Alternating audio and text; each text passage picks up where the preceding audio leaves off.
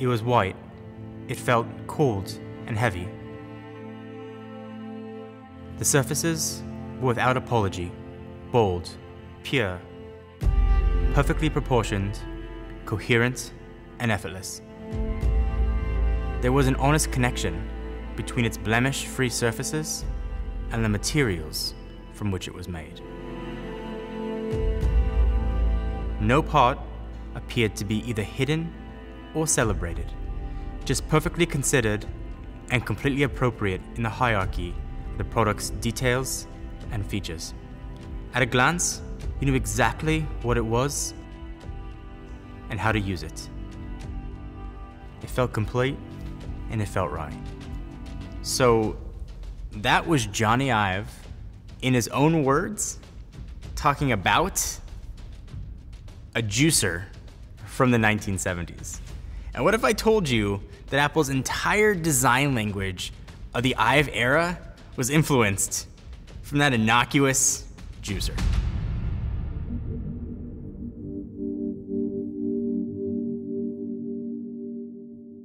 I mean, Picasso had a saying, he said, good artists copy, great artists steal.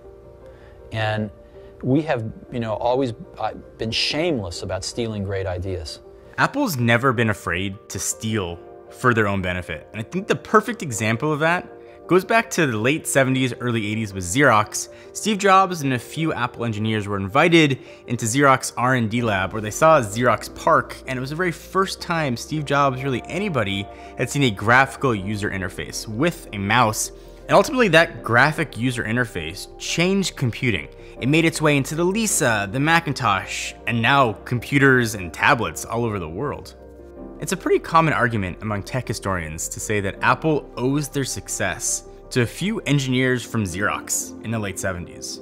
But what if I told you Apple owes more to one German industrial designer than any one person or company in its history? He's known as one of Germany's top talents. Products made by Dieter Rams are present in millions of households. Meet Dieter Rams. If you haven't heard his name, you've definitely seen his work in one form or another. So Rams was the chief design officer at Braun from 1961 until 1995. And now a lot of us think of Braun as just a razor company. But in the 50s, 60s, and 70s, they were so much more than that. They were the pinnacle of design. They were making clocks, music cabinets, radios, and even a juicer, most of which were designed by Dieter Rams himself. He's really well regarded as one of the world's most influential and award-winning designers ever. Even today, many consider Rams' work at Braun instrumental in the design language that we see all around us, not just in our tech. Dieter Rams wrote the book on good design principles, literally. His 10 principles on good design sound like they are exactly out of Apple's playbook. According to Dieter Rams himself, good design should be innovative, make a product useful, aesthetic, make a product understandable, unobtrusive, honest, long-lasting, thorough to the last detail, environmentally friendly. Good design is as little design as possible.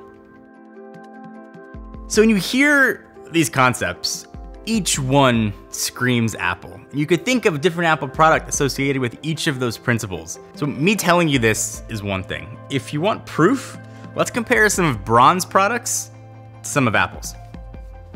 So here is the original iPod. It's iconic, it's 1,000 songs in your pocket. And here is the Braun T3 radio.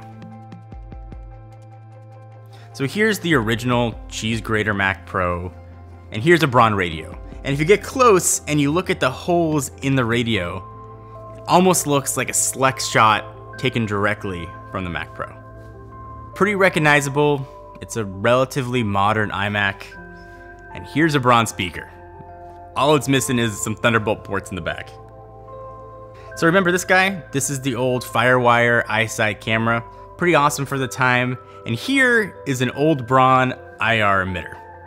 And this, let's call it influence, goes beyond hardware. We even saw it in Apple software. Maybe the most recognizable is the calculator on the old OG iPhone. This is what it looked like, you probably remember it. And here's a calculator made by Braun, designed by Dieter Rams. So if we throw it back to iOS 7 and look at the world clocks, and then we look at clocks that Ram designed for Braun, they look very, very similar. And some sources have claimed that Apple even used the exact same font for the numbers that Rams used. So in previous versions of iOS, if you're listening to a podcast, you got kind of a digital representation of a reel-to-reel system. It actually looks like the reel-to-reel system that Braun came out, you guessed it, designed by Rams. So you look at these designs and it's very clear that Johnny Ive's Apple design language was absolutely inspired by what Dieter Rams did at his time at Braun. But if you take it a step further, it kind of begs the question, is this just an homage or is it a straight up ripoff? And the real answer is it's kind of neither of those things. A big definition of who you are as a designer, it's the way that you look at the world. And I guess it's one of the sort of curses of what you do is that you're constantly looking at something and thinking, why is it like that?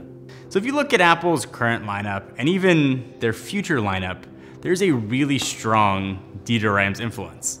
And you might think that Apple and Johnny Ive in particular may want to hide this or even deny it, but it's actually quite the opposite. Johnny Ive has been pretty vocal about his admiration and respect for the work of Dieter Rams. So a few years ago, there was a book written on Dieter Rams, and I'll give you one guess who wrote the foreword for that book. It's obviously none other than Johnny Ive. And in that foreword, he talked about his admiration for Rams' work, but also has something as innocuous as a juicer in his childhood home turned out to be designed by Rams and put out by Braun, sort of set off his love for design and how he used to look and admire that juicer and start to imagine other products. But one kind of fun fact, that book that Ive wrote the foreword for actually looks identical to Apple's own design book. And so that foreword certainly is not the first time that Ives have shared his admiration for Dieter Rams' work. In fact, Ives went on to say that Rams' work is, and I quote, beyond improvement. And for a designer, that is crazy high praise. And for anything to be considered beyond improvement, it's pretty staggering. Ives has talked about Rams on other occasions as well. And there's one quote that I think stands out to me more now than it really has before. The fact that we know Rams primarily by his beautiful engineered and mass manufactured products, rather than his credo of good design, speaks volumes about his extraordinary collaborations within Braun. In defining individual products, he also helped define Braun. So that sounds a lot like how people view Johnny Ive now. His products aren't just Johnny Ive products, they are Apple. They're how Apple is viewed, how Apple is revered, and they've become synonymous with Apple as a whole. So it shows his collaborations that he's had in the past with Steve Jobs, and of course the collaborations recently with Tim Cook. So you might think that Dieter Rams might be upset or envious or some other negative emotion towards Johnny Ive and Apple. But actually it's quite the opposite.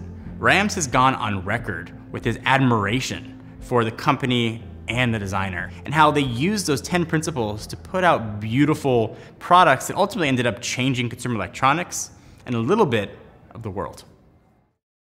And just as Steve loved ideas and loved making stuff, he treated the process of creativity with a rare and a wonderful reverence. So Rams obviously has a ton of respect for Johnny Ive and for Apple. And he actually gave a quote a few years ago that kind of in modern context illuminates things really better than ever before. I have always observed that good design can normally only emerge if there is a strong relationship between an entrepreneur and the head of design. At Apple, the situation exists between Steve Jobs and Johnny Ive. And obviously at this point in the video, this is clearly conjecture on my part. When you look back on the history of Steve Jobs and in Walter Isaacson's biography of him, you could hear and see the importance of design. Even parts of products that consumers would never see, Jobs spent time and a lot of money and resources making sure those were aesthetically beautiful. And presumably, it was that dedication to design that led to Johnny Ive's rise and their working relationship between those two men. When Steve Jobs passed away and Tim Cook came on, he's a different human being. Management style is different, focus is different, like any two people. And it could certainly be postulated that that lack of focus on the intricacies of design, again, parts that people might not see, wasn't what Tim Cook was focused on. And Johnny Ive, being a design guy, that's where he lives and breathes. So you take this quote from Rams and you put it in more context, and perhaps it could illuminate why Johnny Ive decided to leave Apple. It's really important in a product to have a sense of the hierarchy of what's important and what's not important by removing those things that are all vying for your attention. So if you look at Ram's quote even a little more, good design happens when there's a great relationship between entrepreneur and head of design.